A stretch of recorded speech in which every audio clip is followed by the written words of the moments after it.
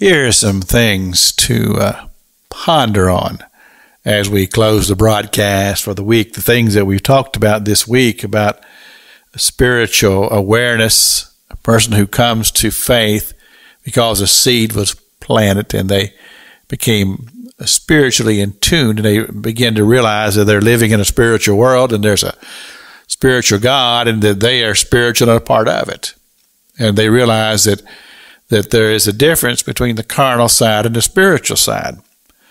But the thing is that we don't always realize that it's not always instantaneous that a person comes to faith. It's usually a gradual process. It begins with somebody planting a seed and then somebody else coming along and watering that seed until that person comes to that point to where oftentimes they'll seek out somebody that they know who is a person of faith, and they'll ask questions, and God will do the work, and we have to depend on that.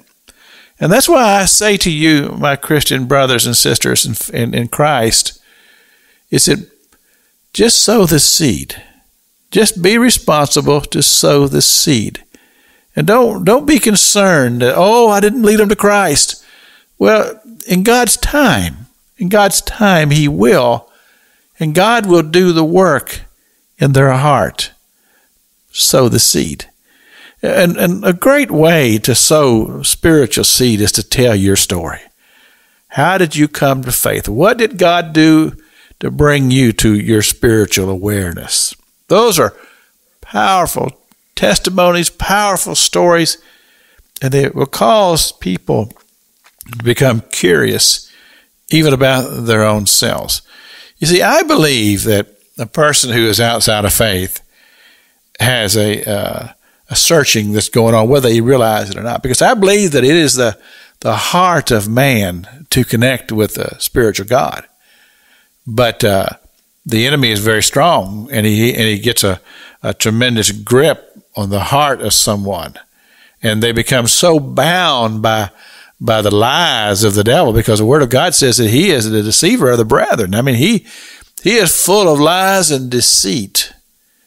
But we can defeat that by simply speaking faith, because faith is such a powerful thing, and the activity of God is so powerful. We have to have confidence in that.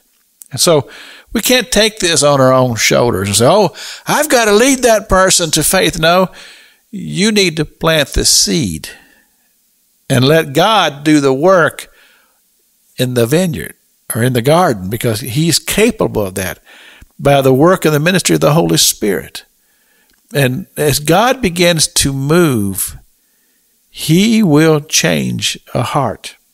And it's such a wonderful thing to know that reality exists.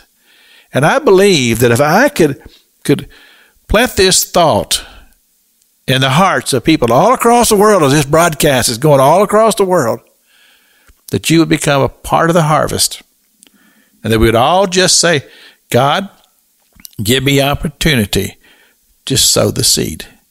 And with boldness, with confidence, I sow the seed, and then I leave it to God. And then, when that person may come back to me later, I've studied, and I'm ready to answer whatever questions they may have. It's Pastor Jack King with the Gospel on the radio broadcast.